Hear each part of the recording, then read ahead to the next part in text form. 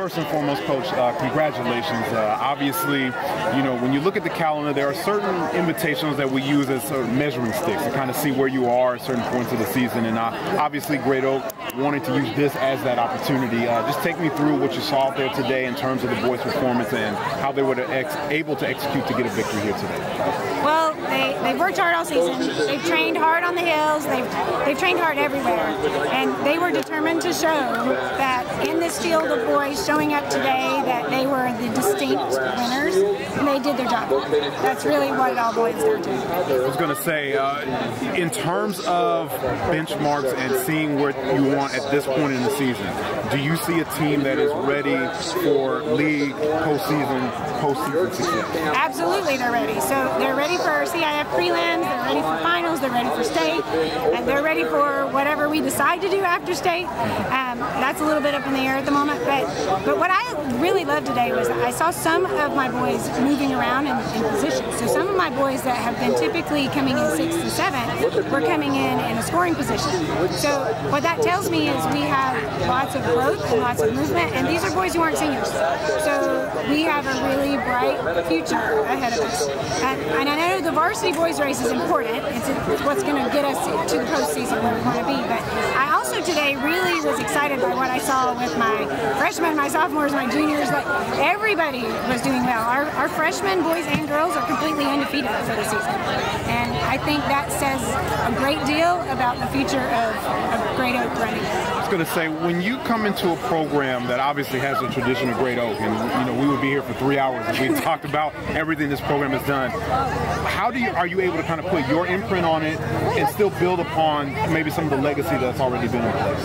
Well, it was important for me to communicate really well with Doug and with Dan and to make sure I knew what had been happening. Because as an informed coach, you can make changes, slight, big, it doesn't really matter, but you can make changes based on your own perspective and your own ideas about running and running excellence and training. But you can't do that if you don't know what has been done. So I made sure that I was very educated about what had been done with the program and all of the information about their workouts and how everything had been done. So the changes that we've made have been slight. Because when you have already a history of excellence, you continue that history, and then you try to make it your own. So I guess at the beginning I was a little nervous, but what I found was that I love running, and I love these kids, and I've taught these kids in my classroom for years. So when I put it together, I figured out that I really do know a lot about running, and I really do love these kids. So I think when that's what you have, and you have a fantastic history, and you have all the information about that history, you just keep working on it. And then obviously when you come in and establish that, the kids know that the things that have happened with this program in terms of the accomplishment. How do you get them to also not only buy into you, but not run with the pressure of having to live up to what's been done in the past and just go out and execute what they're capable of? I'm not a very emotional coach. I'm very logical, I'm very down to earth, and kids seem to respond to that. So they have responded very, very well to the new coaches. They've done a really great job. We were very smart and kept a lot of the other coaches that were already working with Doug and Dan, and they have responded really well to me and to Coach Corey.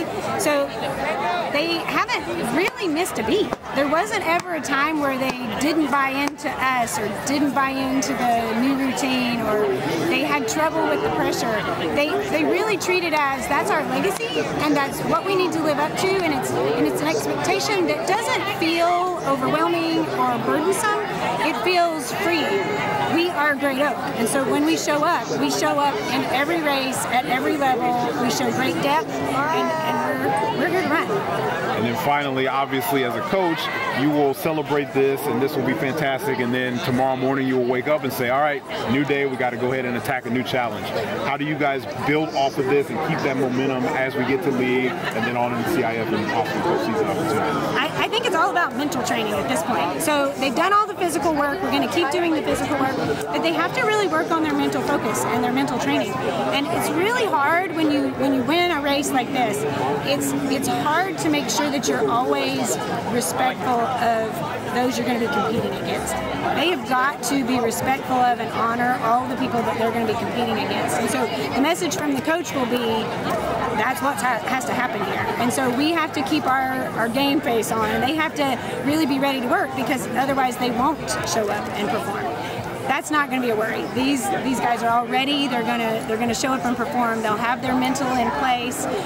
We have league finals in about a week and a half, and after league finals, we pare our team down to just the top 16 boys and top 16 girls. And the focus then is completely support and working together to get our final team ready to race that state.